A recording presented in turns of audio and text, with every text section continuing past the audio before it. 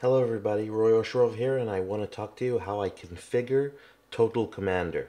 And why do I use it? That's a long story. But if you're using Total Commander, first of all, I applaud you. Second of all, you get a free license to Linux, and I don't know. Um, anyway, I go to configuration options, and in the layout, I like to actually show the button bar. If I have people next to me, I want them to see what are the functions. It makes things feel a bit less scary for them. I like to show two drive buttons on the top here. In terms of display, I of course show hidden system files because I'm a power user. Yo. Um, Also, I sort directories not just by name but also by time. So if you'll notice in my columns, I always sort by date because I usually that's where I need to go. The late and is the places where I've just been and the things that I've just played with. Um, Now you can actually configure color. For example, I might define colors by file type, so I can actually say, well, all exe files are in the color blue. So you can see here it's colored blue. I can change it to, let's say, green, darker green, so that they feel a bit more like you can run them. Um, so it's a really good way to filter out things that you really need to do. In terms of tab stops, a lot of people like to have tab stops right under here, the extension column. I like them right after the file name. So that's just my personal preference. Size display, this is very important. I want to see here, you see at the top exactly how much I have left, but not in bytes. So I always have size display set to dynamic with XY, including the giga. So that's very important. Otherwise, things look very, very unreadable to me. Nothing on folder tabs that I do, custom columns, nothing. I don't use the custom languages. In terms of operation, there are some really cool things you can do that I like to do. Of course, I use left mouse button on terms of selection mode. The default is to use the right mouse button, like Norton Commander, but I wasn't a big Norton Commander fan. I am a big Total Commander fan. So for me, this works really nicely. When I select stuff, I also want to select directories, not just files. That's very important when you work with a lot of files.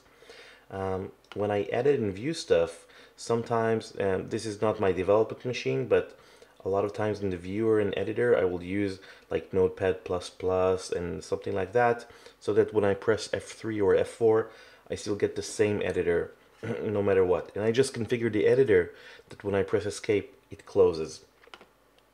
Copy and delete. Usually I would turn off standard copy method, and this is a really big thing. If you do a lot of copying between stuff, I also check this. Also use big file copy mode.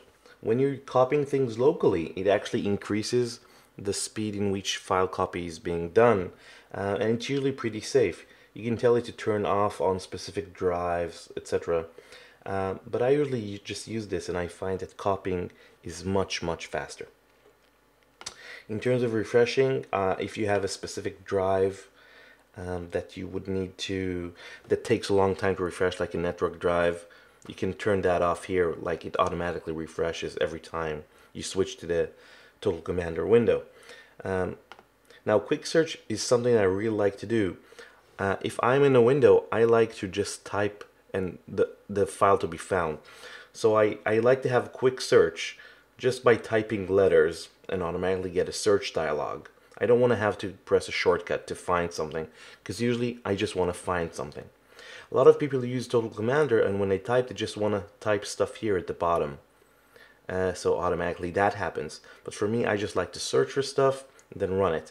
So I remove beginning or ending, and so it also looks for stuff that is contained in the file name. So if, for example, I'm here, I might say just find all the no close, and it automatically, you see the search window here, and automatically finds the file.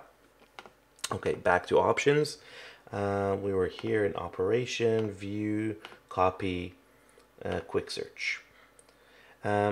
Nothing in FTP and plugins that I do too much. Let's see if I remember anything else.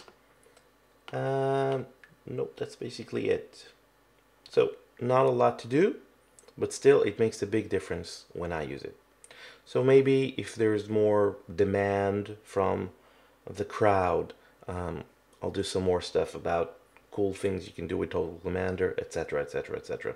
So have a good evening or morning or wherever you are. Obviously, you're seeing this on YouTube, so it could be years from now. Um, tell my future me something, but funny. Okay, cheers.